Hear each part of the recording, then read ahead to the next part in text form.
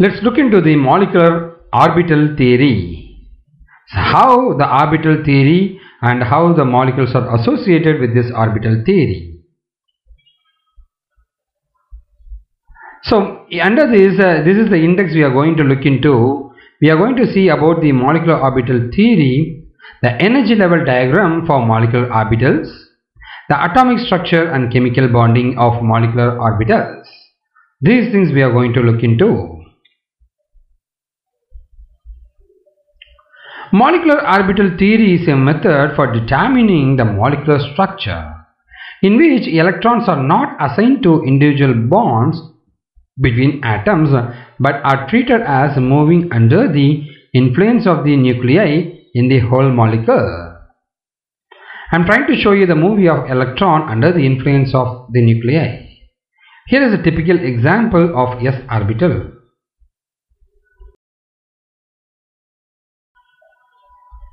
So here is the s orbital. So orbital is nothing but the path through which the electrons are revolving.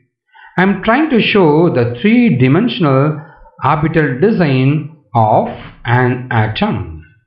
So here is the 1s orbital, and now I got my 2s orbital.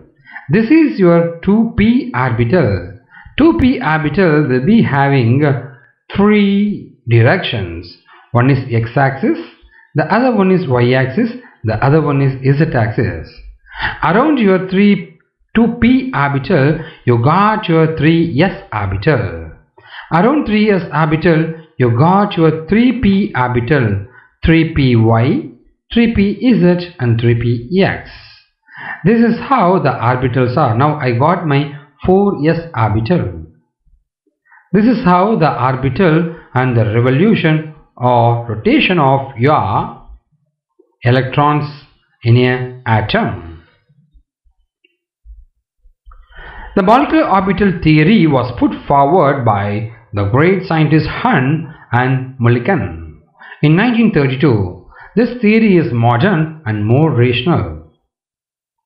This theory assumes that in molecules, atomic orbitals lost their identity and the electrons in molecules are present in new orbital called molecular orbitals.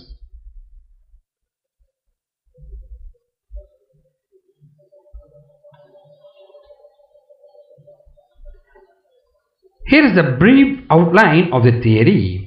In a molecule, the electrons are present in new orbits called as molecular orbits.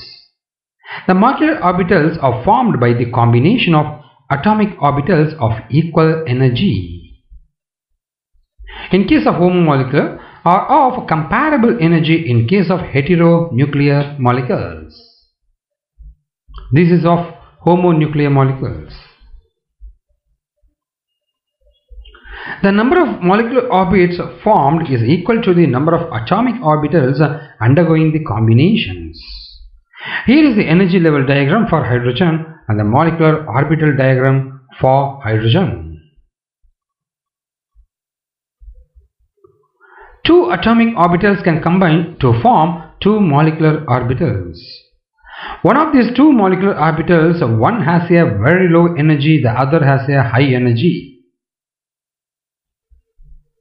You are able to see the higher energy, and this is a lower energy.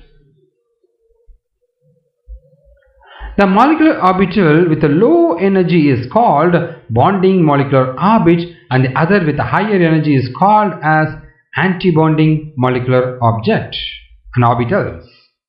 You are able to see the two nodes. This is your antibonding, and the one node, this is your non-bonding, and this is your bonding.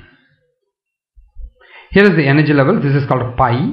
This is NB, non-bonding, and this is pi star, which indicates it's non-bonding, it's anti-bonding.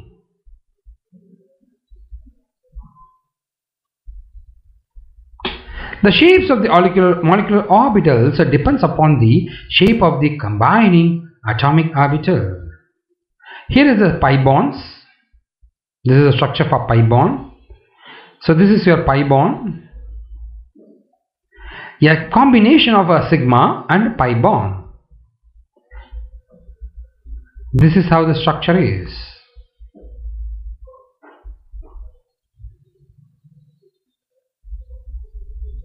The bonding molecular orbitals are represented by sigma, pi, delta, and the antibonding molecular orbitals are represented by sigma star, pi star, and delta star. The molecular orbitals are filled in the increasing order of energy, starting with the orbital of least energy. You are able to see this is how the structure is from here. 2s, 2p, 3s, 3p, 4s, 4p, 3d, 4p, 5s, 4d, and 5p. This is referred to as Aufbau principle. A molecular orbital can accommodate only 2 electrons, and these 2 electrons must have an opposite spin. You can see it here. You can see it here. So this direction is a spin direction down, and this direction is called as a spin direction up. And here is the increasing energy, and you are able to see the electrons. This is how the atoms are they.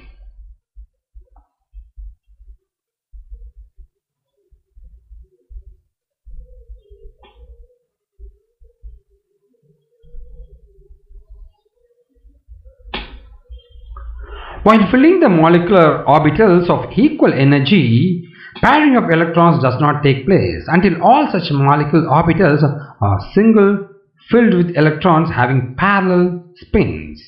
That's referred to as Hund's rule. You are able to see it here. A single. Instead of pairing it, I made a single. Instead of pairing it, I made a 3 single. Once if I get more electron, now I am trying to pair it. This is referred to as Hund's rule. You can see it here. A 2D animation. So, as per Hund's rule, you are able to see this is your correct order instead of pairing this one.